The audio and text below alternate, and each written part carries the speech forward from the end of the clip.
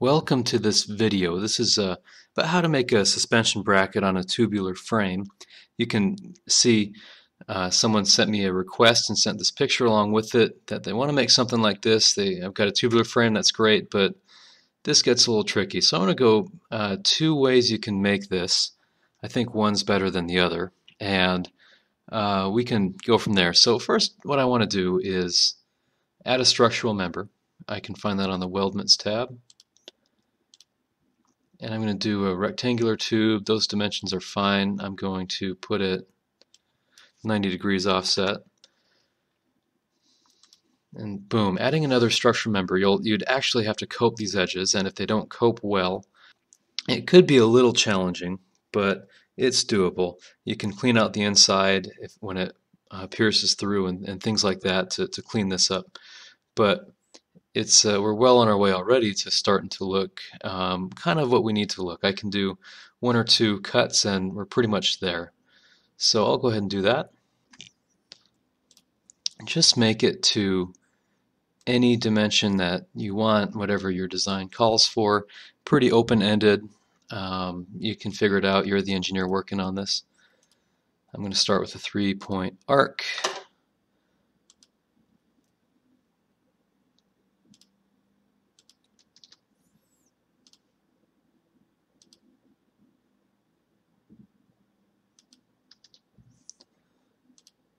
Yep, we're coincident.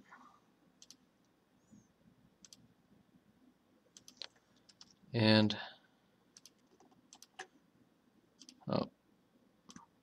coincident.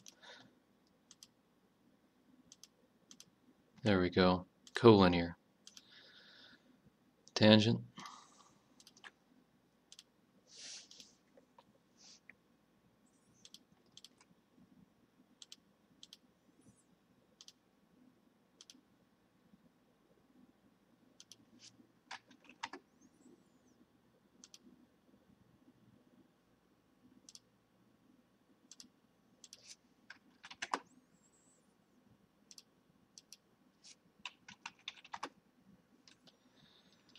There we go. At the circle center, I'll add in a hole. 300 thou. I'll make this line for construction. They are dimensioning lines, so they're important, but I don't want them to be a part of the actual cut.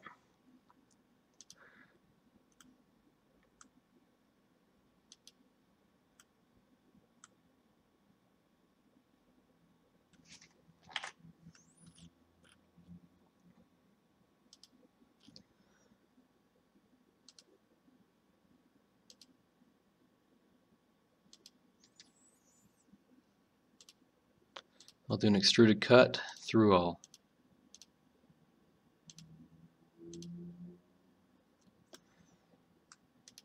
And there we have something that is starting to look like what we wanted to do. We can use Weldments to add a weld bead along here or put a fillet and get things clean that way. Again, this has its problems. It needs to be cleaned up in the model. It looks okay for my Bandicam failed there, and I did the whole rest of the video without it recording, so I had to go back and re-record some of this. Anyways, so that method has its failures. I'm getting deja vu here because I've done this a lot. So what I'm going to do for my second time is on the front plane, I'll get normal to it, and I'm going to add in a plane. I'll make it parallel with the front plane, 1.5 inches away. Now I'm going to sketch out a rectangle. I can make a full rectangle if I wanted to, kind of like last time. I'll do a little different this time. Dimension it off of this edge, making it, I'll do 10 thou, and I'll do 10 thou over here.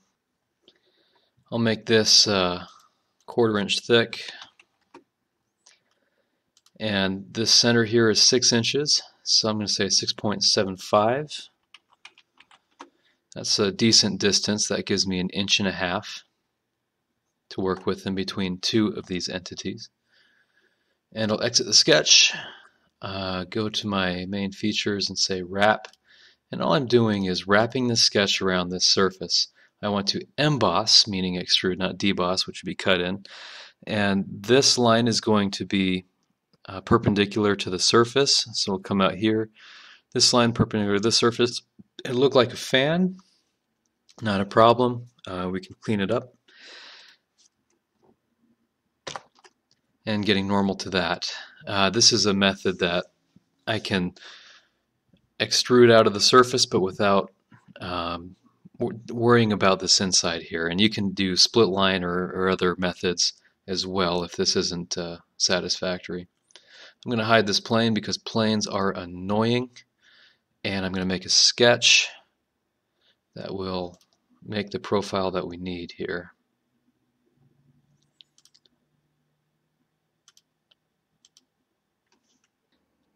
And Bandicam decided to cut out on me again, but here's my finished sketch. You can sketch this however you'd like. Again, I've got lines going all the way around the surface so that when I exit the sketch and do a cut extrude, in fact, I'm not going to exit the sketch because I included a hole in there. So I'll edit the sketch, cut extrude, and then it will remember the hole. 1/4 inch thick, and there we have a suspension component that doesn't go inside of the tube. Finally, I can also linear pattern this. If I had my origin in the middle, I could also mirror it across if I wanted to. But I'll choose a direction here, and I'll go 1.75, and these features in these faces, since it goes center to center, that's different than inside to inside. So keep that in mind when you choose your distance to make sure that it's actually symmetrical, or the distance that you want. So I selected this feature and the cut that I did to shape it. And there's some suspension, as well as I can add a fillet or a weld bead or whatever I want to do to simulate the suspension. This is probably two of foreseeably hundreds of ways to make this, so use your imagination, and hope this was a good catalyst to build some suspension. This video was helpful. Please subscribe. That's the best way to help me back, and I'll catch you next time.